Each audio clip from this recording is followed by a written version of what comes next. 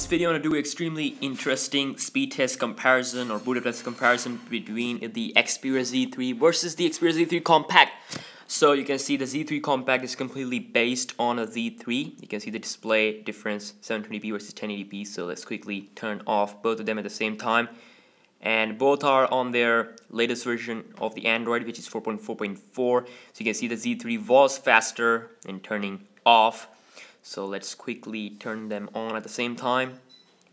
Both showed the logos at the same time. You can see that on the Z3 Compact we have screen a little bit more black, whereas we have more light on the Z3. So 1080p versus 720p, and there is also one less gigabyte RAM on the Z3 Compact. Oh, you can see it's faster, but not that much faster. But still, you can see the Z3 Compact boot up first.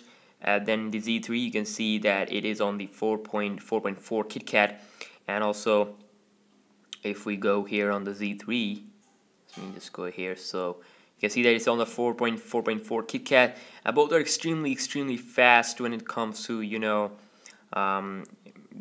general usage and gaming and all kind of stuff. So thank you so much for watching this video. I will see you next video. Peace out.